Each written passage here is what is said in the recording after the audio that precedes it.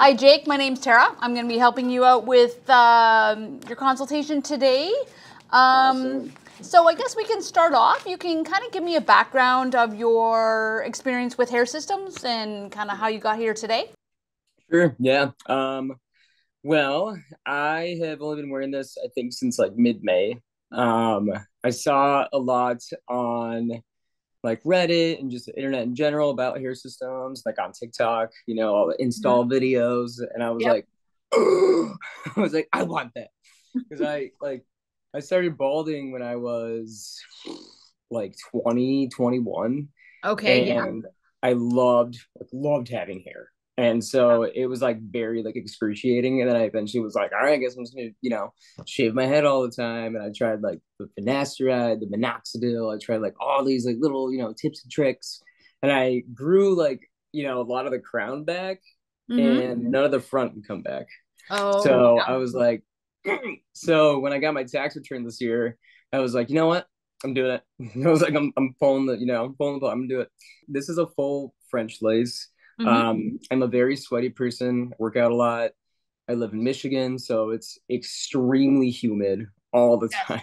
Yeah. So I do like it a lot because it's really breathable. It's not hot. I've never tried any other systems, but I Okay. know with me, I just have like a very sweaty head. Like Mm-hmm. everything, like I could be outside and the only thing that will sweat is my head. So Yeah, that makes sense. So yeah. you're probably looking to stay then with like an all lace system. Yeah, or even like a modular would be fine. But definitely something that's just breathable. Okay, and do you know what size? There's my pen. Do you know what size of an area you're looking to cover? I've been getting 9 by 6, and that's been working pretty good. Yeah.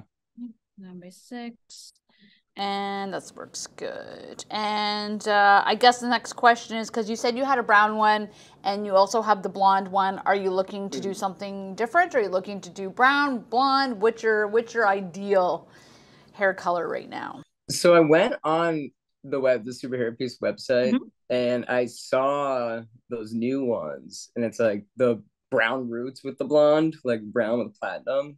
But I think that's a modular system. But I was like, oh my God, that is so cool. Okay, so I mean, would you be wanting to try something like that? Yeah, I would be interested in Okay. trying that. Yeah, absolutely.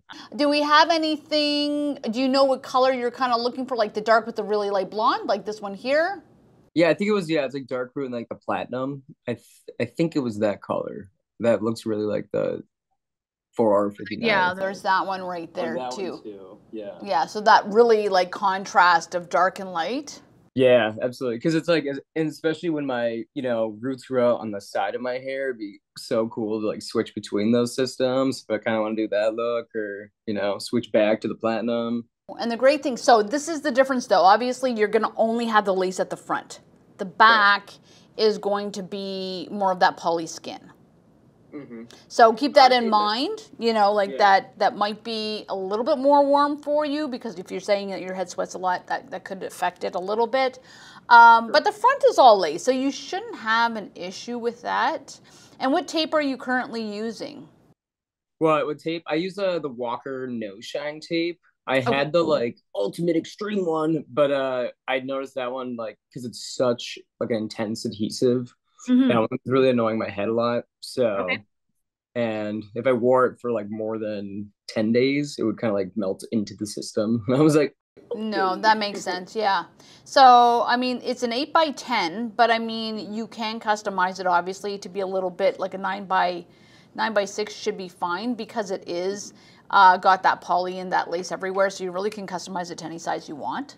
Now, it's still natural hair. It still does exactly the same thing.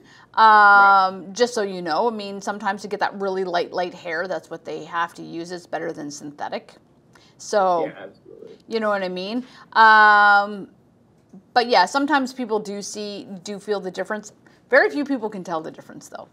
But it's Yeah, another but thing hair is again. hair. Yeah, hair is hair. Try it out. See how you like it. I always say, when you initially get the hair piece, just literally take it out of the bag, take the mesh off of it, look at it, make sure you like it, feel it, touch it, all that stuff. As long as you don't wash it or alter it in any way or cut tags off or anything like that, you can always return it back to us. We can exchange it for something else. All right. Do you have any other questions for me?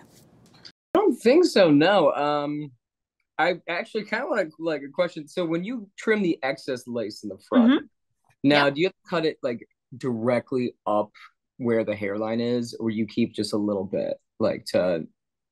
That's a personal preference. I find individuals that are gluing it down. So if you're going to glue down a hair system, you can usually leave a little bit of a lace. Some people like to do that to make it look more natural.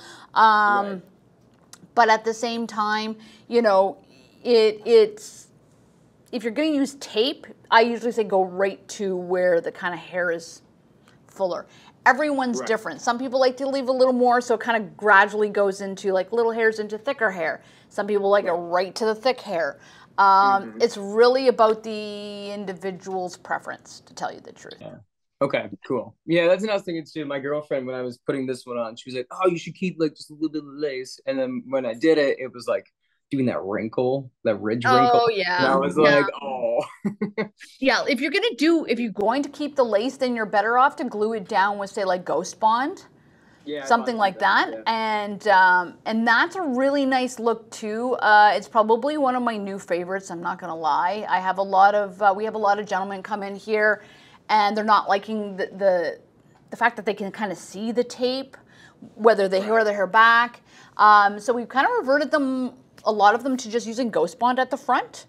Still having that, like maybe even just that first kind of inch around the front, and so you're not doing the whole head, so it's still breathable everywhere else, but it gives a really nice clean front hairline. So just something to think about if you ever want to try it.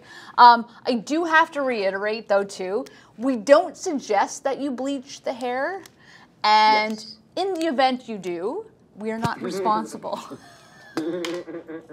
Responsible for whatever happens. We're not responsible. The reason for that is a lot of the time, all systems are chemically, you know, altered, like in the actual factory already. A lot of these pieces have already been bleached out, so they've already been lightened. So you're obviously affecting the integrity of the hair, so I always say it's on you. If you decide to do it, I don't suggest it. I mean, you can always tone them, and I always say that too. Even purple shampoo, sometimes if you find the hairs is a little bit yellow, you can actually go in with a purple shampoo, and that really won't do anything negative to the hair other than just kind of tone down that yellow and still keep it very blonde. So that's another great way without actually going in with the bleach and damaging the hair anyway. Yeah. Some purple shampoo for this. And my girlfriend was like, maybe even adding just a little bit of like toner into it as well, just to like really like lighten it if you wanted to. And I was like, we'll see. Being a hairstylist and a colorist, don't add toner to purple shampoo. Good to know. Thank you. Purple by itself should be fine. The biggest thing I always say is, I don't know which one you're using. We have a few of them here. So do you know what purple shampoo you're using? I'm using the Matrix brand, and they also, they make that like hair extension stuff too. And I bought that shampoo and conditioner. So I've only been using the Matrix purple shampoo, and then I use the hair extension like conditioner afterwards. So if you use the purple shampoo, a lot of the times, the longer you leave it on, the better it's going to actually tone down the hair. Make sure it's wet first. If by chance you leave it on too long and it goes purple, just wash it with normal shampoo and it'll eventually come out. That's why it's good, because you're really not going to screw up your hair, versus if you're using a product like a toner or something like that and you don't know what you're doing. Those are actual chemicals which go into the hair cuticle and change the composition of the hair, which would be a lot harder to fix afterwards. Yeah, no, exactly. Do you have any more questions for me, Jake? I don't think so. Okay. Well, we will get this all ready for you, and we will get that sent out to you. And honestly, if you have any other questions or concerns, you can talk to Daniela. She'll be more than happy to help you with anything, and we'll go from there. Cool. All right. Awesome. All right. It was great to see you, and you have yourself a great day. Yeah, you as well. Thank you. All right. Thanks. Bye. Bye.